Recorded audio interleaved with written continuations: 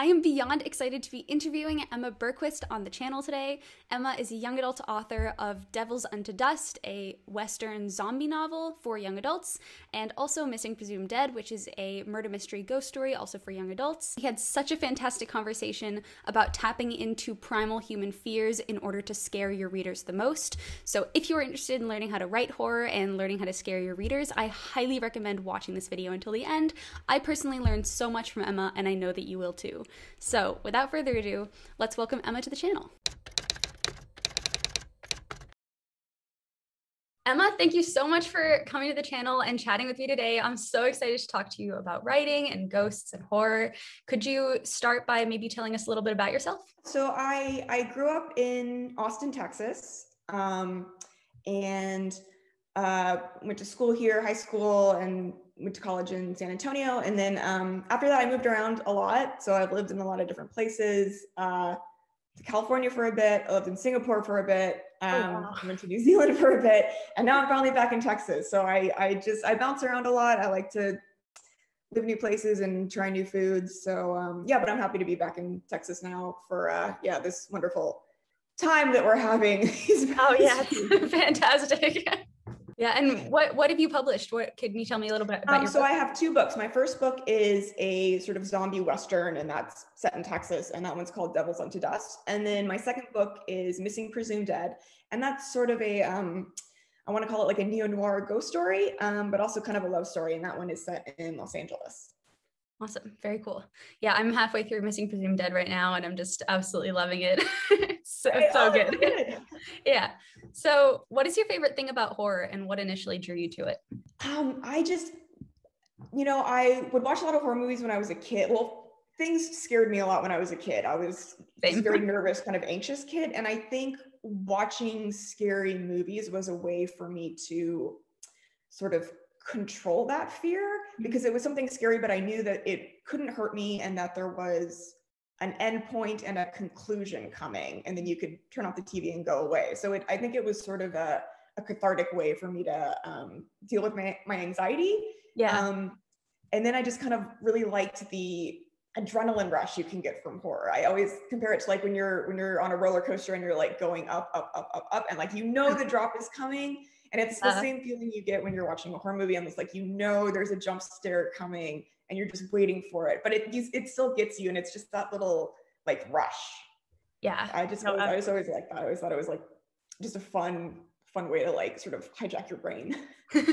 Yeah, it's so interesting. I hear that a lot from authors, that like it's always a way for them to manage anxiety, and like the interplay between horror and anxiety is so interesting, because horror is like meant to instill fear and anxiety in readers, but people who already feel it like can find comfort in it. Yeah, it's within these parameters. Like it's a world that you're creating. And, usually in a horror movie, like you defeat the bad guy or you get away. So there's sort of like this resolution to it, as opposed to real world anxiety, which is very nebulous and like never ending, and you can't control it. Definitely. Did you always know that you wanted to be a writer? I didn't really think of writing as being something that people like me could do, I guess. It always seemed sort of like a pipe dream, or it was like, that was something that like famous authors did. That wasn't something that, I could do, just, some like nobody. And I didn't think I could do it until I actually wrote my first book, which I wrote because I wasn't really doing anything else at the time, and mostly because I was bored. And I'd always written like short prose pieces and essays and stuff and poetry, but I'd never written a complete book before. And it sort of was just a challenge for myself as a project. And the book was terrible. It was just absolutely awful. But I finished it, and it was long, and I was like, oh, if you actually sit down and do it, it is possible to write a complete book. And, whether or not that book is good is a different thing. But once you know that you can do it, it becomes something that you think is, possible. And so then the second book I wrote is what became Devils Unto Dust. And at that point I was like, oh, I'm gonna try this, because I've dedicated a lot of time to it. And it still kind of feels like a pipe dream, but people but you're doing it. No, finishing the first book is honestly like the hardest part of the process. Yeah. And every time you start a new book, it does feel like, it's like, how do I do this? What am I doing? This is impossible. But like, I'm hoping eventually that feeling goes away when you write enough books. But we're still kind of waiting on it. Yeah, same. So what did your writing education look like when you first decided that you wanted to start writing that first book? How did you learn how to write books, and what resources did you use? Well, so I was an English major, so I read a Me too. lot in college, and I read, yeah, a lot of bizarre.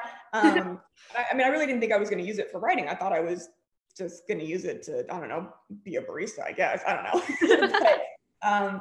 So I read a lot of the classics, and, that really taught me a lot about sort of analyzing work and literary criticism.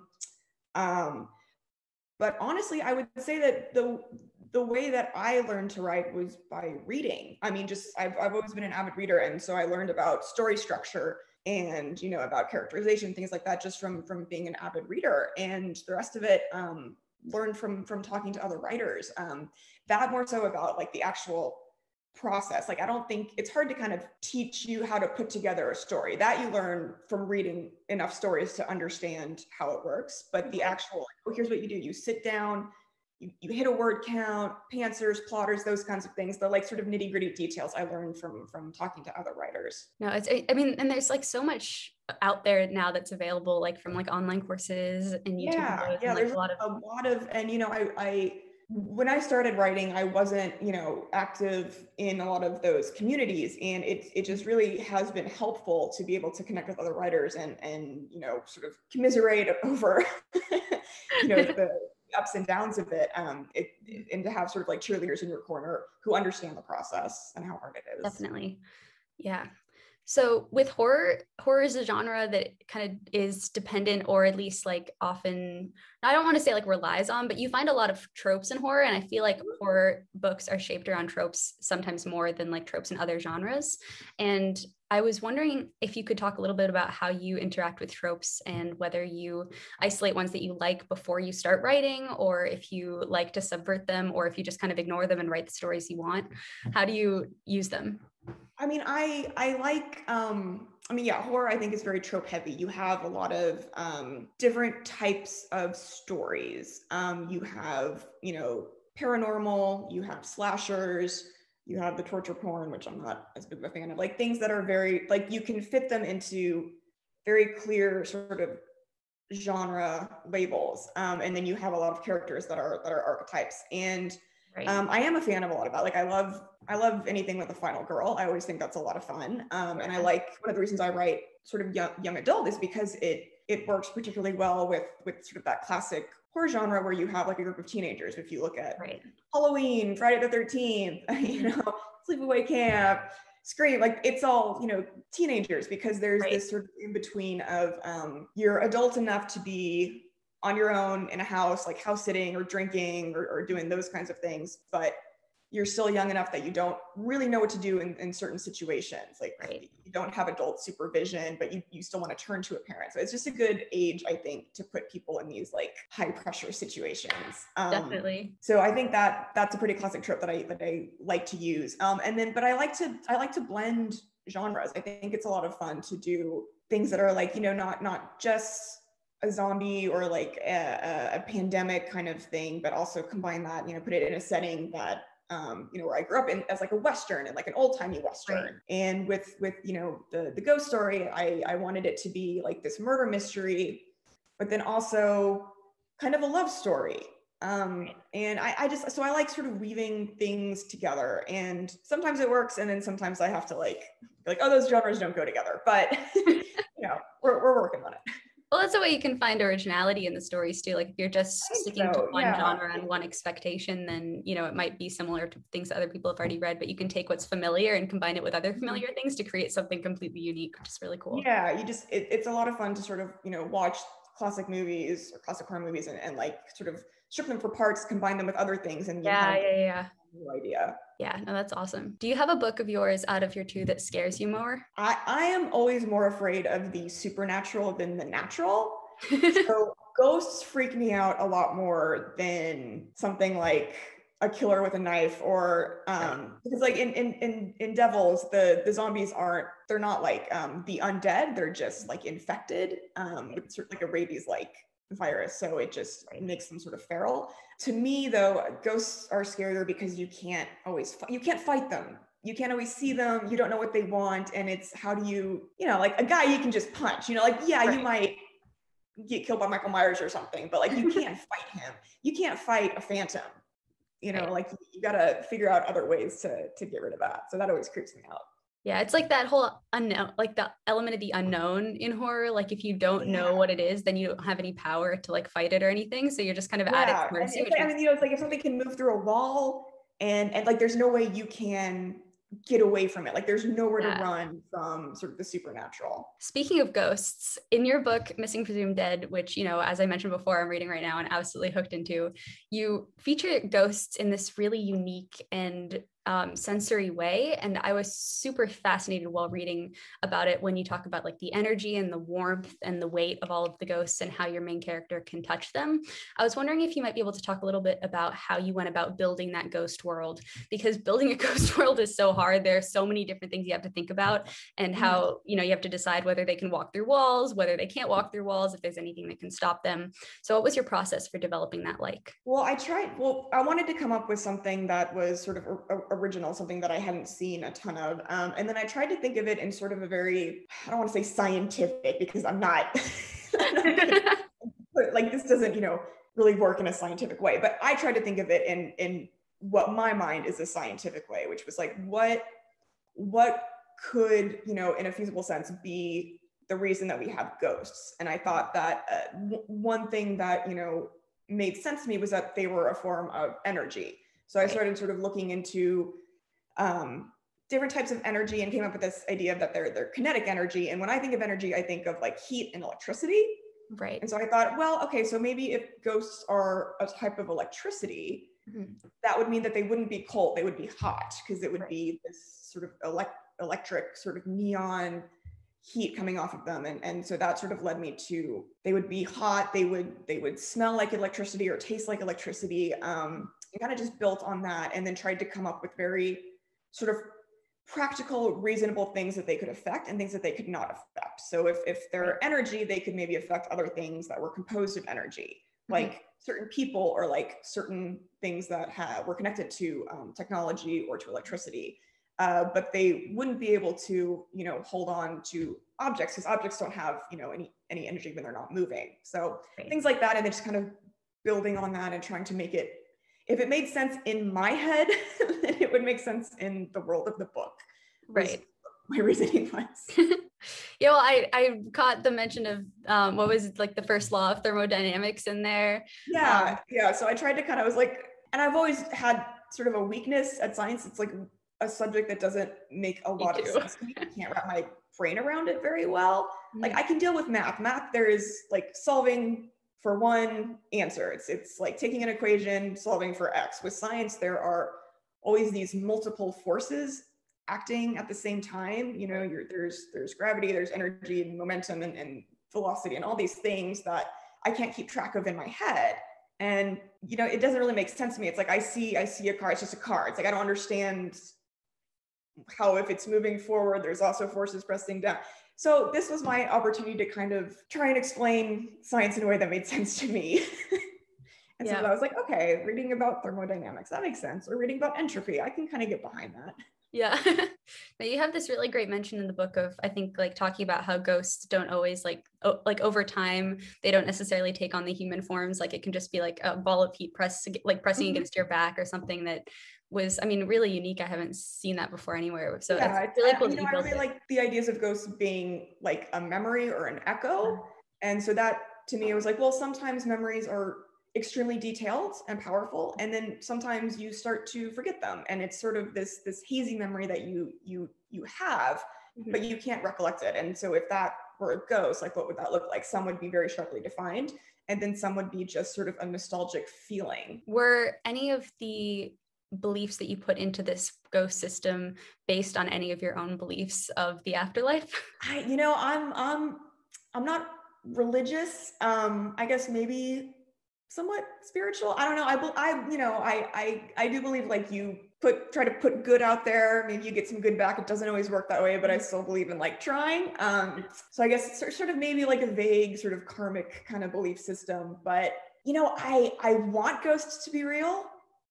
I've never seen one, so I I can't say that, you know, they are or not. I wish I like believed really strongly. I wish I had like proof. But no, for me, it's more like, well, I'll just hope. I'll hope that there's something after. I don't necessarily, not in like a religious sense, but I think it would be nice if our energy or consciousness kind of carried on in a way. Did you encounter any challenges when you were building your ghost world? Like things, like I know when I was, because I also have a book about ghosts, and I know when I was writing it, I would always like come up with some system for the ghost, and then I would write a scene, and then the ghost would do something that I had previously said was impossible to do, and I kept writing myself into a corner. I don't know if you experienced that too. Oh yeah, it happens all the time, because like I need something to happen. I'm like, oh, yeah, the ghost will like dive through this person. I was like, oh no, that's not going to do anything. No, you already said that doesn't work. So it's like, okay, well then they have to, I guess, like dive into a light, you know, like you want things to happen, but you've already made these rules. And so it's like, eventually you have to like write down your rules. It's like big X, can't do this, can do this. Like here's, you can't just have this, you know, Deus Ex Machina at the end where the ghost can do something that, because that's frustrating as a reader to me, to be like, well, they never did that before. Why all of a sudden is that possible? Yeah. So yeah, definitely had to like rewrite some stuff, you know, being like, wait, no, that does not make sense. I can't do that. Yeah. So when you were plotting out your books, like what, especially your mystery book, The Missing Presumed Dead, it is at its heart a mystery, and these characters have to go find a murderer. Did you plot that book backwards or forwards? Did you know it was going to happen at the end and figure out how they were going to find the killer, or the other way around? This one, I told myself, I was like, I'm not going to write another mystery. This was too difficult. And of course I'm like, I'm going to try this again. I knew the motive. I wasn't entirely positive about who the like killer was going to be. I went back and forth between a couple of choices that both could have fit, and ended up writing, you know, one draft with one, rewriting it with another, deciding, you know what, that doesn't really work, and then going back and going with my original idea. I think for me, it's always important to have, and especially with horror, you often fall into like third act problems, just because the reveal of like the killer, or, you know, the final scene sometimes is a letdown after all the buildup. So I just wanted to make sure that I had the ending in mind, even if I didn't know like the specific details. Keeping track of all of the different plot lines and the clues and everything is so hard.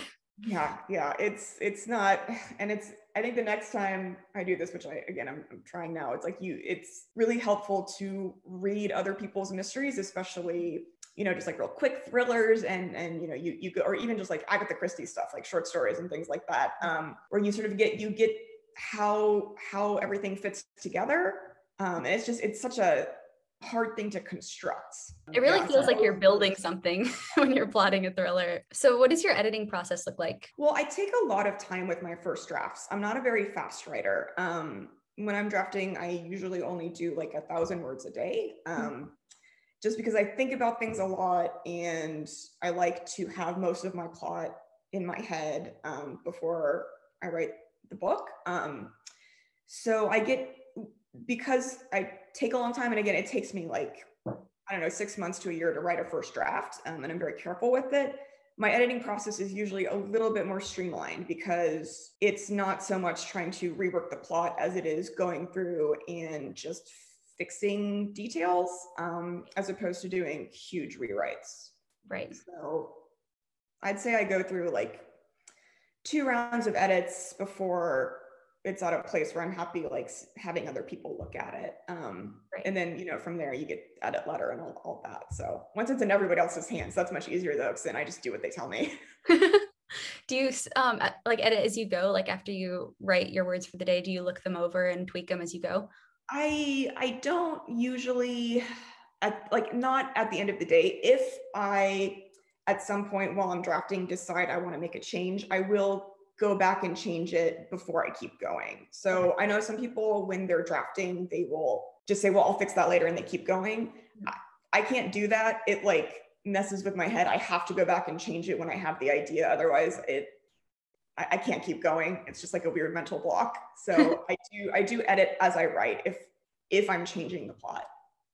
Yeah, well, I mean, a lot of times that's necessary when that thing affects later scenes. Right. If it's a big enough thing, it's like, well, you really can't just go back and fix it if it's something, you know, sort of foundational. Yeah, because you don't want to spend all of that time writing stuff that you're going to have to delete anyway. Right, so this doesn't make any sense. Yeah, it's such a pain. Do you outline your books beforehand or do any sort of outlining? Yeah, I don't do like a super detailed outline. Like I don't do the bulletin points and stuff, but I usually have sort of like a timeline. Not like with detailed times, but sort of like I know what the big scenes are going to be, and I always like to make sure that I know sort of the pivotal scenes. So I want to know what the climax is going to be and what the ending is going to be, and then any sort of pivotal scenes that I want to make sure that I put in. And I just kind of do it in a chronological order for the book. Yeah, I mean, I think it's really hard to write thrillers when you don't have some sort of outline to go off of. I'm in awe of people who can just pants their way through thrillers. No, it's hard because I'll just go off on a tangent. I need to know where it's going, or it just won't work. Yeah. Do you have any plot beats that you like using when you're outlining? Like, are there ones specific to the horror genre that you want to make sure that you have in there? Or do you follow like 3-act structure or a more standard story structure? Yeah, I usually do like a 3-act structure. I do think it is really important with horror to have like a big climactic scene where you're either confronting the villain or like truths are revealed, something like that. And it's usually, with horror, it's usually very close to the end because you don't really want to do a long wrap up in horror because it sucks all the tension out. But I always like to make sure I know what like the big confrontational scene is going to be, or like the final face down with the killer, that kind of thing. So with mysteries and thrillers, it's often kind of a challenge to keep your readers turning pages because you always want to make sure that it's fast paced enough to keep them very interested. Do you have any tips for keeping the pace fast and writing page turning books? Yeah. So, well, my first book, what I did is I kept the chapters extremely short. So to the point where they're every I'd say 5 pages or so, there's a new chapter, which just really sort of gives you, I think, a chance of like the sense of propulsion because you're reading really quickly and it's like a new chapter, a new scene. Right. And also when I do longer chapters, what I try to do is end a chapter with like a slight cliffhanger almost to sort of catapult you into the next scene, because otherwise I think some of the pauses can suck the tension out, and a way to like keep people, engaged and keep going is to like, oh, I have to know what happens next because that's like a moment that needs to be resolved. Because what you want in a thriller, you don't want there to be a good place for you to like stop and put the book down. Yeah. That's kind of the opposite of what you want. You want people to be up all night reading it, having to know what happens next. Yeah, definitely.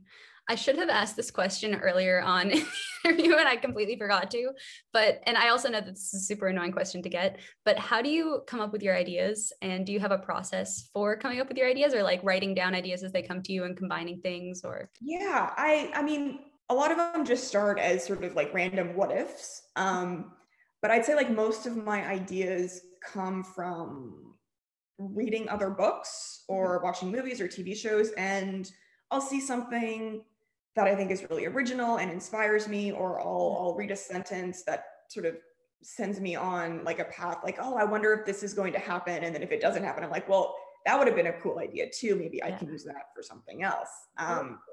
And then especially because I write horror, I like to sort of look at the genres within horror and like what might be fun to, check my list off. So it's like, I've got a zombie book, I've got a ghost book, I'm writing a slasher book.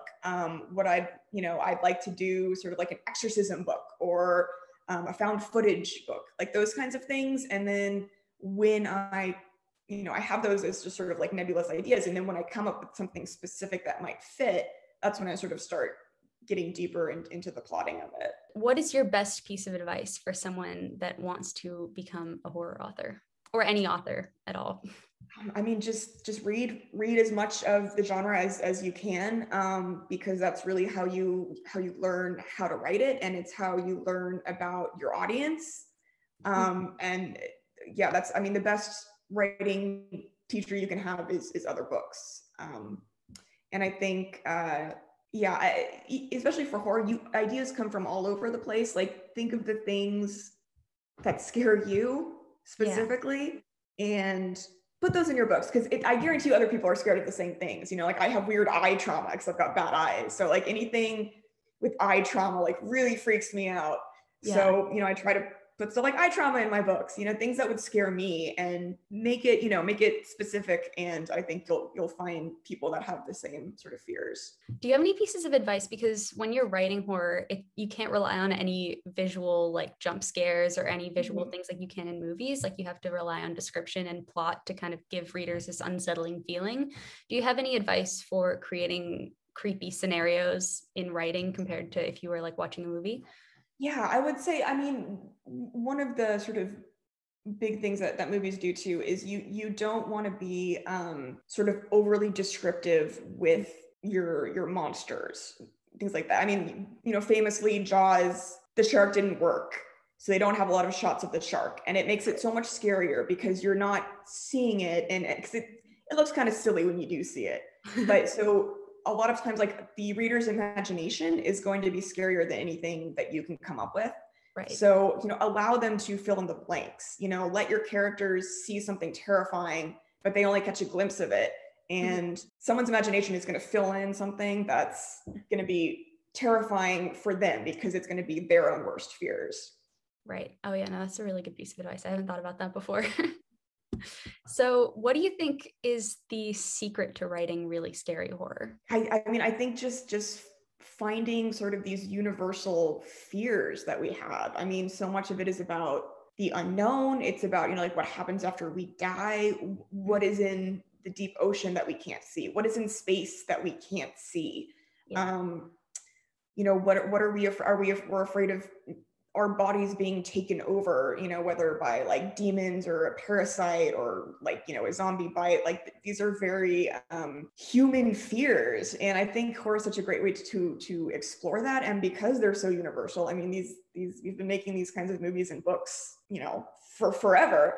Yeah. And I think there's no sort of limit to the fears that we can explore, and, what they're a metaphor for, and how like ingrained they are. Yeah. These are things like, kids are afraid of the dark sort of just innately, and they shouldn't be, because, they're kids. They're not supposed to know, like, they don't know that a stove is hot until they touch the stove, and we say, they learn that the stove is hot. But kids are just afraid of the dark sort of intrinsically, and that's just something very human. And like this lizard part of our brain is like, the dark is scary because we can't see enemies coming.